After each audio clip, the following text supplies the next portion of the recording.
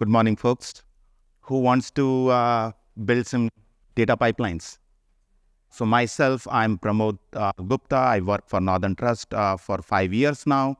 I did not start as a data engineer. I need to tell you that. I started my career as a telecommunication engineer and then got to the software engineering, then came to the data engineering and never looked back.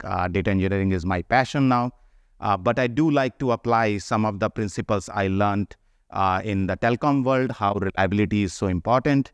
Otherwise, you will be calling 911 and getting a busy dial tone. And in software engineering, how they have adopted to the cloud very well.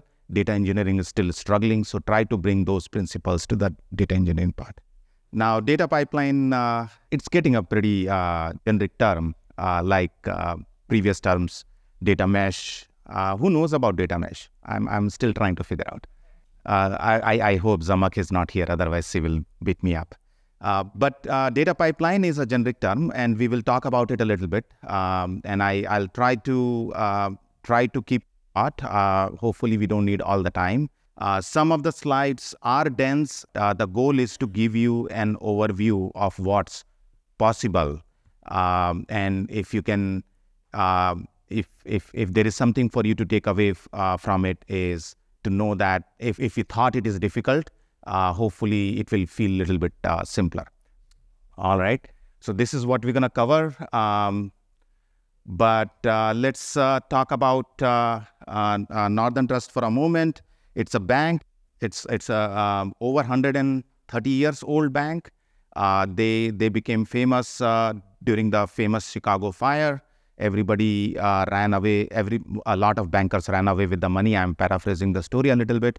But the founder of Northern Trust stuck around and gave back what he could so that city can be rebuilt. So that's the original story. They do a lot of things. There is a portion of that where we offer services to other financial institutions. So sometimes we call Northern Trust, bank of other banks. So that's the part we work in. And as part of that part of the Northern Trust Bank, we recently built a new product for our clients, and we call it Data Warehouse Solutions. It's not a very fancy name, but I'll try to explain it like this. Some of our clients are saying, hey, everybody is building a warehouse to do, reporting, insights, AI, ML. We don't want to build one. We don't have ability to build one. Can you build one for us? So that's where we come in. We offer that as a service. We build warehouses for our client. There is a team build warehouses for Northern Trust. I am not that one. We build warehouses for our clients. So the challenge with that is, if we are building for each client, we can of course build one and give it to all the clients. That doesn't work. Our client come to us because we provide them highly customized service. So we build a warehouse that appears custom to their needs, meets their needs. But we also know building a warehouse is not a trivial work. If we build one custom warehouse for each client, we will never make any money. So we built a platform that allows us to rapidly create warehouses by changing the metadata. So heavily metadata driven warehouse building platform. There are vendors out there in the booth who also do this. So it's not that, everybody needs to do this from scratch. We had to do this from scratch because otherwise we won't be able to provide the value our clients are looking for. Some of the things you're going to see there will resonate with some of the presentations you may have seen elsewhere or maybe in a booth. So there are third-party off-the-shelf components available to do this. When you do build with those off-the-shelf component, you get what you have in those off-the-shelf component. You cannot customize it. We wanted to control what features we're going to put in, how we're going to scale it, and so on. So we had to build it from scratch. All right. This would not have been possible without the leadership of some of the folks mentioned here. So I do have to recognize that. And the one on the bottom, they are the men in the trenches. I love working with them every day. And that's a fantastic team. A technology is only as good as the people behind it. You can buy the most expensive, really well done technology, but if you don't have right set of people working with it, and this applies to Snowflake. I'm sure there are other platforms out there which do things similar to that, but try creating a support ticket for those other platforms and see when you get the response compared to Snowflake. One story I have to tell, I was signing off, it was past midnight, Chicago time, and I found something and I thought maybe before I forget, let me create the ticket and put all the details, because by morning, I'm getting old, I'll forget. So I put the ticket and I thought, all right, by tomorrow afternoon, I will have a response. I brush my teeth and I just take a last peek at my phone and the response was already there. That's the kind of support you get. Oh, by the way, that support came from, I think, the European desk of Snowflake. So definitely don't get too hyped up by some of the cool technologies. Also look for people. That's the message I'm trying to get across. People behind it. All right, let's talk pipeline. So this is the simplistic way I can describe. Too complex, my brain starts to hurt. So I like simple diagrams, simple concepts. But if you have questions, we can definitely dive deeper into all the complexity. You take the data from a source, you run a set of rules, transformation, whatever you want to call it, and then you get the data in a shape you would like to store into the destination. And you can repeat again and again and again. Now, that, in my opinion, is a simplistic representation of data pipeline. The magic is in that task sitting in the middle. That gives you the ability to repeat your logic that you wrote over several days, several hours, several months, perfected it. It works, and you don't want to redo that work again and again. So if you can make it repeatable, you effectively have a pipeline. If you're writing that logic every time, in my book, it is not a pipeline yet. You are writing it every time, every single time. Pipeline should allow you to reproduce the same result if you send the same input and every time without requiring you to tweak it again and again. And the analogy I give is, when you imagine a car assembly line, every person on the line knows what to do. As long as they do their job right, the end product is expected to be of good quality. You are not testing every single car produced out of that line by looking inside every single component. You have checked the pipeline that every person, the person in the steering wheel, is doing it right. Since you have checked that, you know the quality of the car will be right. So that's what we do with the data pipelines. As long as we have tested every step of the pipeline, the result should be predictable. All right, so in the traditional approach, how many folks are comfortable with the merge statement in SQL, in Snowflake? So traditionally, I'm around for some time, so some of the folks might find this statement surprising. Merge statement didn't exist before. You needed to do a begin transaction, probably delete and insert, or update and insert by checking what is there already in the destination. Merge statements made it much more simpler.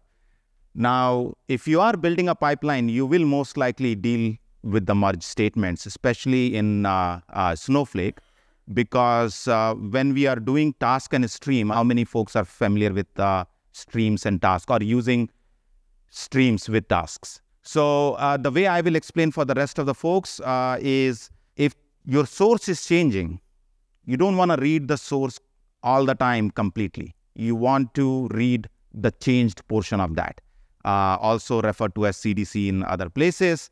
Stream gives you that ability, right? So if somebody added a row, updated a row, that row will show up in the stream.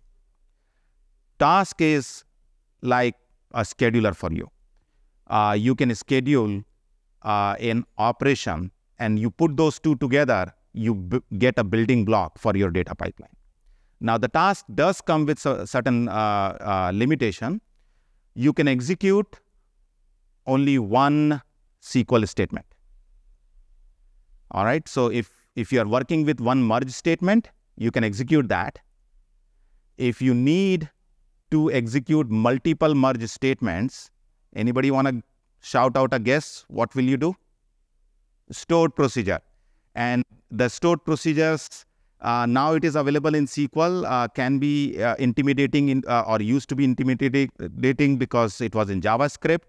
Well, I can attest to that.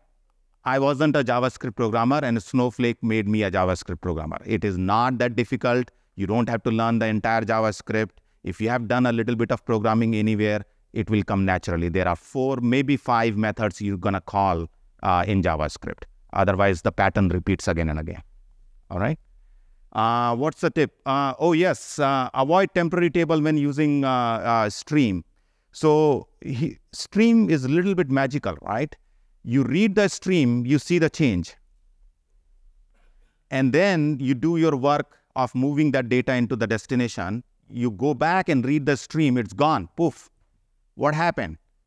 So some of the folks already understand that part, but under the cover, what it is doing is when you read the stream, it will give you the data. The moment a transaction implicitly or explicitly is committed, the stream wipes out. It's a kind of a pointer. There is no real data in there. The pointer moves forward. And when you go back and query the stream, there is no more data until some new changes happen to the source. So if you do the traditional way, oh, I have multiple steps in my data transformation and they're complex. So I'm going to read from the stream, put it into a temp table, do something on it, and then put it into the final table, you will be in for a surprise. In Snowflake, some of you might have already figured it out. All DDLs immediately commit any active transaction. So the moment you execute a DDL and temporary table is a creation of temporary table is a DDL, it will immediately commit the transaction and you will have nothing in the stream left for you to process. All right. So let's talk about dynamic approach. In case of, I should mention in traditional approach, if you did it for one source, one target table, and it works fantastic, sure, good. Now do it again for 99 more tables. I would quit. I will go home. I don't want to do that. It's just not in my nature. That's the programmer in me telling me. If I have solved a problem once, I don't want to code the same thing again. If the code looks similar, I cannot write it again, right? Now, there are tools which will allow you to generate that SQL. And of course, you can use those tools. And I already mentioned we had reasons to build our own. So what we did is we used Snowflake's programming capability. Did I mention JavaScript? Yes, the JavaScript store procedure capability. And we created our own mechanism to generate those SQLs from a template we have created, right? So one time you have to write your pipeline logic, whether you write it over a period of few hours, few days, or few months, you have to write it. Once you have done it for source a target, any more source and target in the same pattern. Pattern is the keyword here. If the pattern is different, that pipeline is no good. So one of the key principles to follow, and we did follow, is we are sticklers for the pattern. And there are different data modeling methodologies out there. We're not going to get into the debate of Kimball versus Data Vault and why it should be versus at all. But we did use Data Vault for storage, not for presentation. We know how Data Vault query performance can suck. So we are totally aware of that, but that's not the discussion we are having here. Imagine you have a model that is very pattern-based, which is what a Data Vault is, and you can make Kimball also very pattern-based. What would be the characteristic of a pattern-based data model? Naming convention. the shape in which you are keeping the data. Like, does your surrogate key always follow a certain naming convention? Does your primary key always have a certain number of columns, right? How do you distinguish key columns from rest of the business data?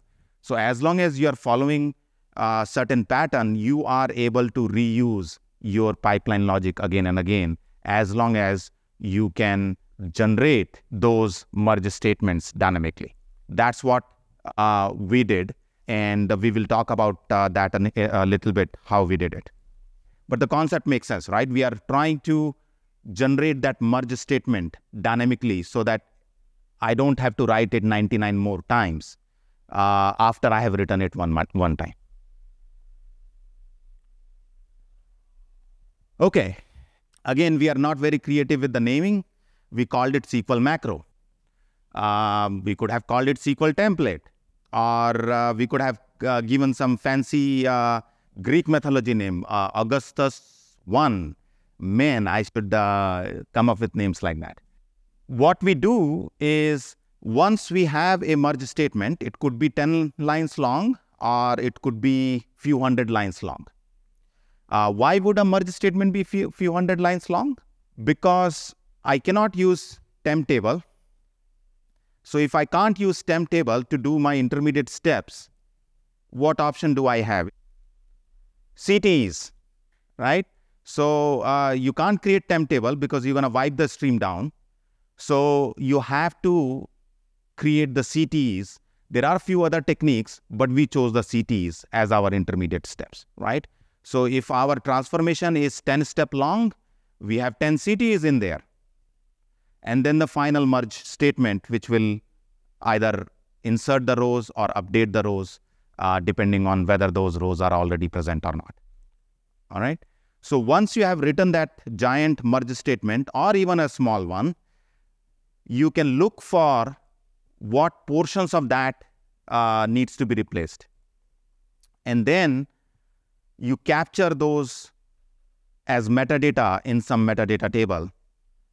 And when it is time to execute the pipeline, you go to that metadata table, pick up the relevant metadata, apply them to the SQL macro, and you have a SQL statement that you can execute. If you have multiple of those to execute, don't forget to do the begin and then the commit at the end if you are using a store proc in the task.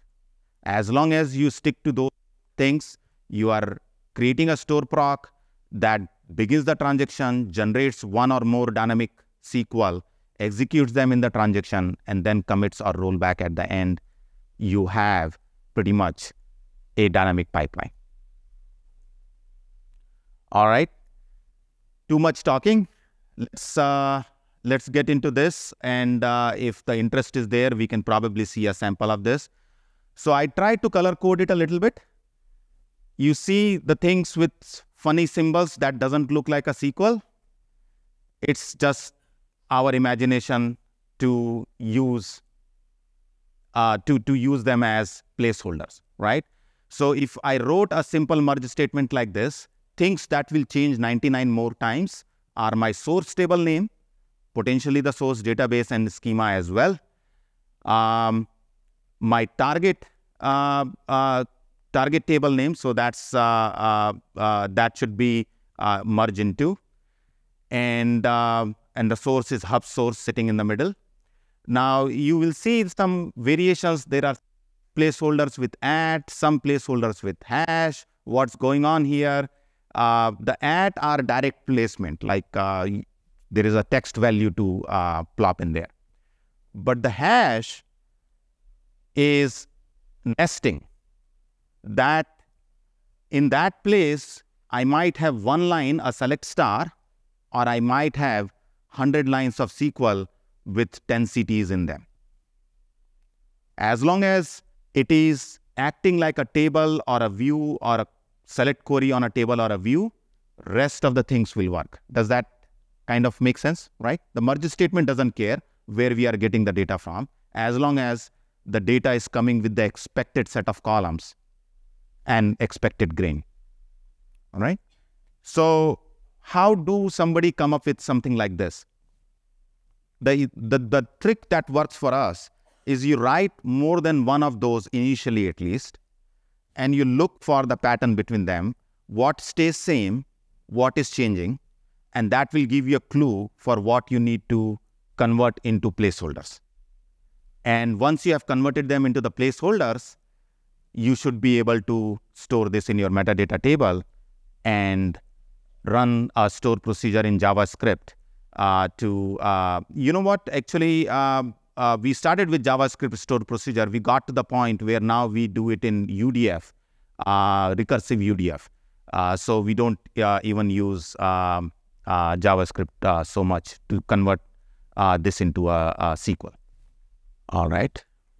Now, some of this is what we did. We don't want to claim that this is the only way to do it. You can probably find even easier way to do it. We definitely went through a couple of iterations. We started with a JavaScript procedure which was really long until we discovered the power of recursive UDFs. Recursive UDFs is powerful but comes with certain pitfalls, so watch out for that. I'll probably talk about one in the tip section. But before we get there, one key point I have not mentioned yet is information schema. If we put the column name in our SQL macro, it is not a macro anymore, right? It becomes specific to a single table. Certain column names, well-known column names, maybe your every table probably have a metadata column like timestamp. Those can be fixed, and you should keep it consistent across all the tables for your own sanity. But rest of the business data columns, we get it from the information schema. All right. Information schema again behaves a little bit different from some of the databases you may have worked with. Information schema is local to each database, so that can create sometimes some challenges, some confusion. So just keep that in mind, and you can figure that out. ArrayAg is another function. If you haven't look into it, and that will come handy because you are dealing with a collection of columns. Representing that as a string is a way to work with it. But in an array has some advantages, so ArrayAg will be your friend there. To be more specific, if I played that statement in my mind, I think there will be more on that. Information schema, when you are querying the columns table, all the columns are coming as rows, right? So you need them together. ArrayAg is your friend. That's how I should have said it. All right, the next part is you can do it in JavaScript. We finally ended up doing using recursion. When doing the recursion, if you are getting unexpected results, before you create the ticket Snowflake, check if you are giving explicit column, explicit aliens to your select column or not. I'm going to leave that there. We got burnt badly. We created the ticket before the ticket got inspected by Snowflake. We were able to figure it out, but that's a lesson we learned, so I wanted to share with that. All right, so we saw a macro. When I materialize that macro, look something like this. I do have some ... in there for the, for shortening it. But the blue placeholders, which were beginning with the @ symbol, has been replaced with the actual values. The green one, which was supposed to be some SQL expression, is replaced as well. Now, if you notice in the green one, there are some blue. So you can get you can nest macro with, you can have macros with placeholders in them. So depending on your use case, you can get fancy, you can keep it simple. So all those are possible. If you do it right, you're not writing extra code, you're reusing the same code again and again. All right, so that's all I wanted to cover about the dynamic line. And some of the folks who probably already watched in the keynotes and all, there is a new feature called dynamic tables, which is declarative way of defining your pipeline. Then why do we even need the dynamic pipeline, right? So that's the question. We were part of the private preview of dynamic tables. We would like to claim that we were one of the voices screaming for something like dynamic table after we tried to materialize Vue and gave up on it. So dynamic table, we are really excited, and it will change how people create pipelines significantly. There are use cases when dynamic table is suitable. There are use cases when streams and tasks are suitable. Stream and task, as somebody in yesterday's keynote said, is imperative way of defining your pipeline. Dynamic table is a declarative way of defining the data pipeline. There will be places when you want to use one over the other. There will be places where it will be a big confusion and you will have to use your judgment. I'm gonna try to cover some of the lessons we learned and how we decide when to use dynamic table and when to use streams and tasks. And when we are using streams and tasks, we use our dynamic pipeline in there. So some of the benefits of dynamic table, guess what? It behind the scene doing the work of creating the stream and task. That's how I imagine it. It's not a Snowflake official statement. They take care of what you would have created a stream and for what you would have created a task, by making sure that they are looking, the dynamic table is listening for changes to the source tables, and based on your configuration, the dynamic table periodically refreshes itself. You're not writing merge statement. Guess what you are writing? A simple select statement. It figures out the merge statement it needs to execute, or delete statement or insert statement. It does support both full and incremental update, and this is where the decision most of the time will become impactful. If it is doing full refresh every time, it may not be desirable for use cases where you are working millions of rows or petabytes of data and so on. Incremental refresh is what is the key strength of dynamic table. And if you're not able to achieve the incremental refresh because you may be using certain construct like a union or a window function or a fairly complex transformation logic, that is the time to pause and see maybe this is the right use case for stream and task. Why stream and task will work potentially better? Again, our experience, we know our data model like nobody else, right? We know that our data model is append only. We do not delete rows.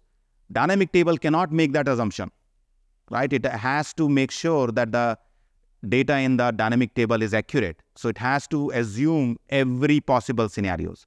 Because you know your own data model, you will be able to cut certain corners in your stream and task pipeline, which you cannot do in the dynamic table, right?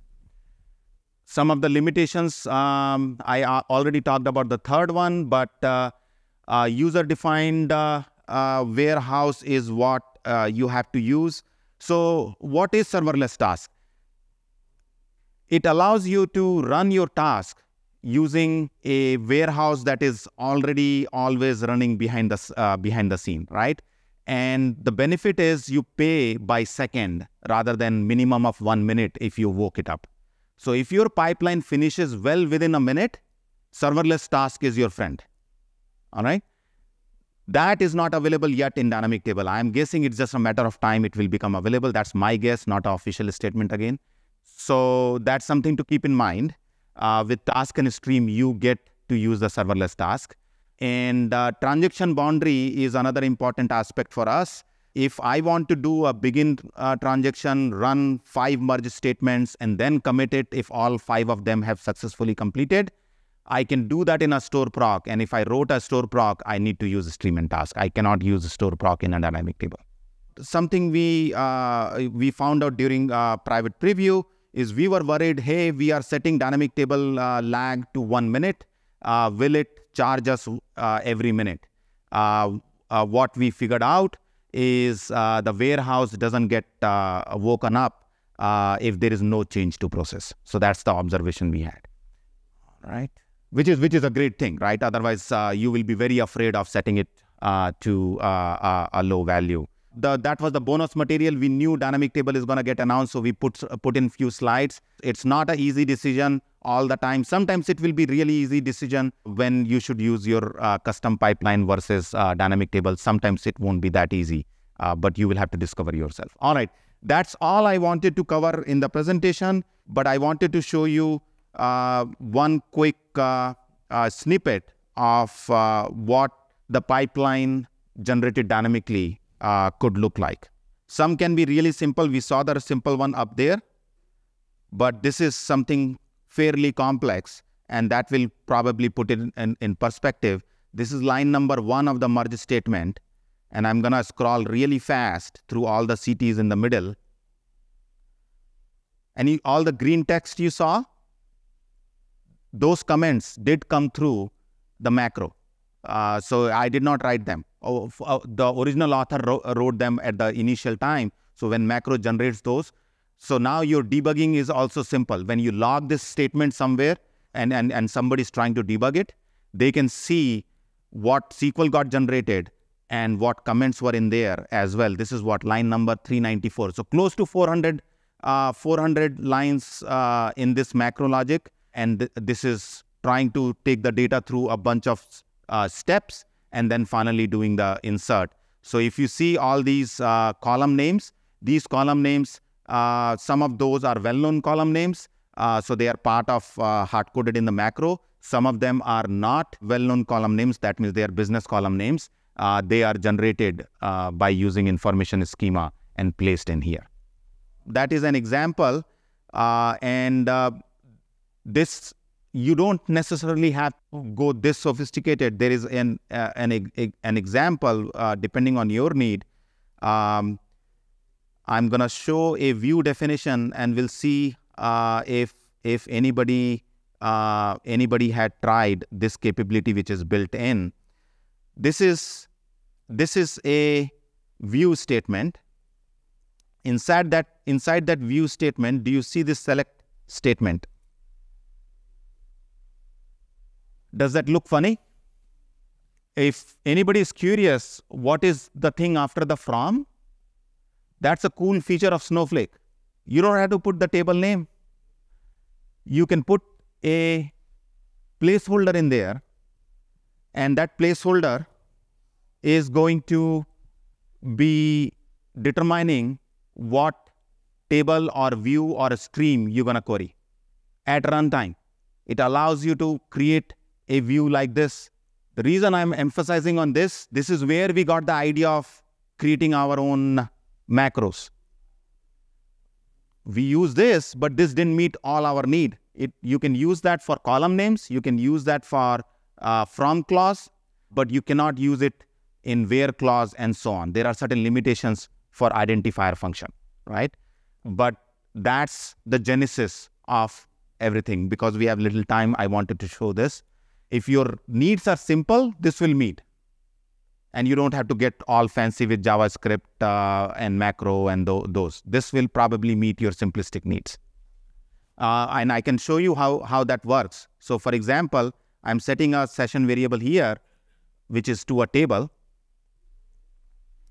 And I can show what the values are.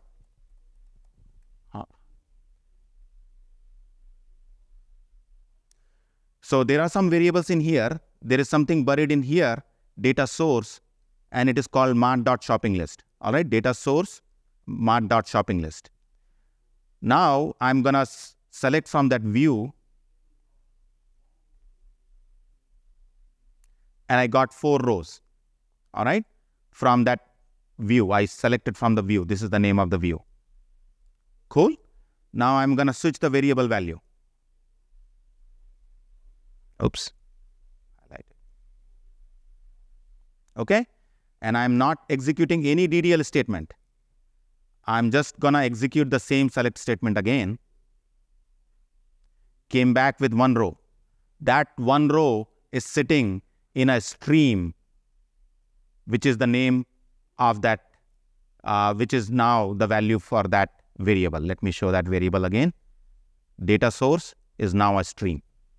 And that stream has only 1 row right now, because before that presentation, I set it up by inserting a new row into the table.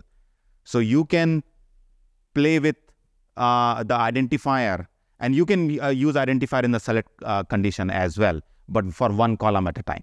Once you get comfortable with this, you can then see where you need to go from there by building something custom on top of it. I think I used everything I needed to share with you guys. Hopefully this was useful. If it sounds scary, it did to us too. We just kept at it and we did one step at a time, and we were able to come up with a solution that is live in production. Our clients are happy. We are happy. I did not have to write those 99 more merge statements, and I went home happy. All right. Thank you guys for listening.